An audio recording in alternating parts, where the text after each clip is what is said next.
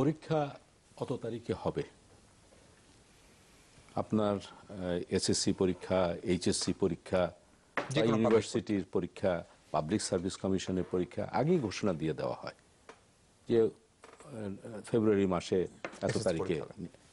এখন আমি প্রস্তুতি নিতে পারিনি, সেটার জন্য কি পরীক্ষা পিছিয়ে যাবে?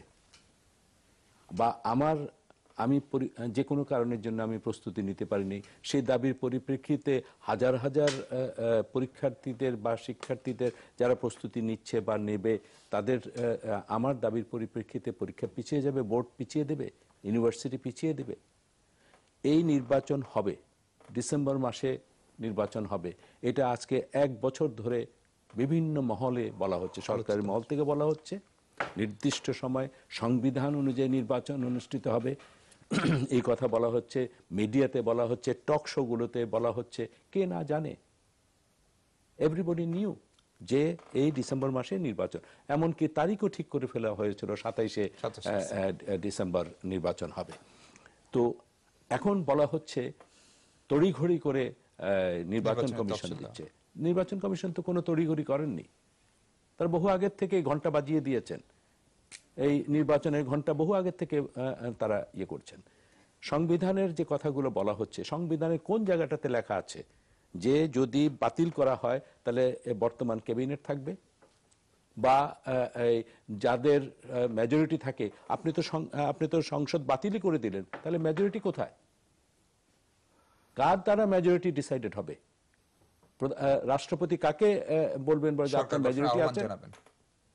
এবং আপনি পার্লামেন্টারি সিস্টেম অফ গভর্নমেন্ট তো শুধু বাংলাদেশের আজকে নয়, ভারতে আছে, ব্রিটেনে আছে, অন্যান্য জায়গাতে আছে।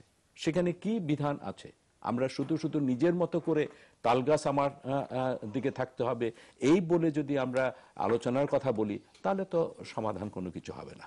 আরেকটি কথা জেনারেল ইব্রাহিম সাহেব বললেন যে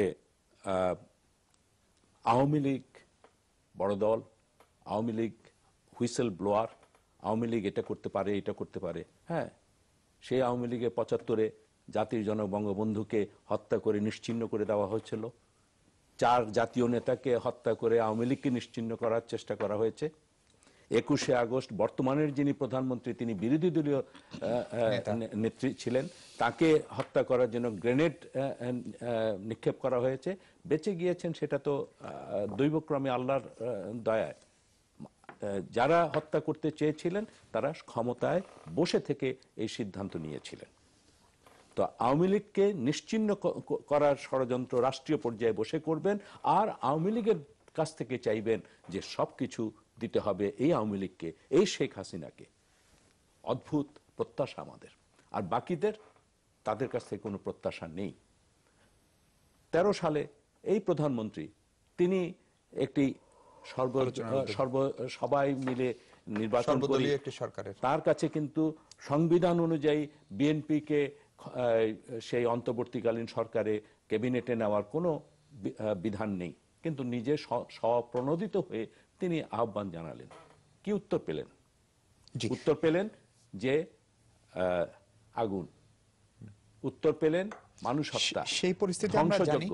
এমনকি আজকে বলুন যে একজন প্রধানমন্ত্রী হিসাবে নয়, একজন মা হিসাবে তিনি যখন আজকের যিনি বিরোধী দলীয় আছেন, মানে বেগম খালেদা জিয়ার সন্তান মারা গেলেন, তার বাড়ি, তার অফিসে গেলেন সমবেদনা জানার জন্য।